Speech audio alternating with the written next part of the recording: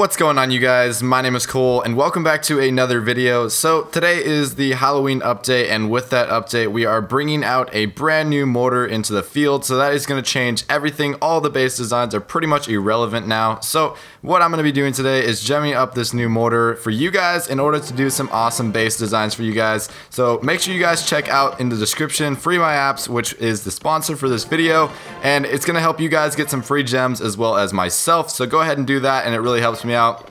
But anyways, we're gonna go ahead and see how far we can get this mortar up. Oh, look at that, 69 gems right there, 629. Level 5, we are almost there. Can we do one more? 760, and it looks like we're a little bit short, but let's go ahead and buy $5 more. Buy and confirm. All right, there's the payment successful. And let's finish that up, and now we have level 6 mortars, which should be fine. We also have introduced these new skeleton traps into the base, so I'm going to go ahead and show you guys the speed build and hope you guys enjoy.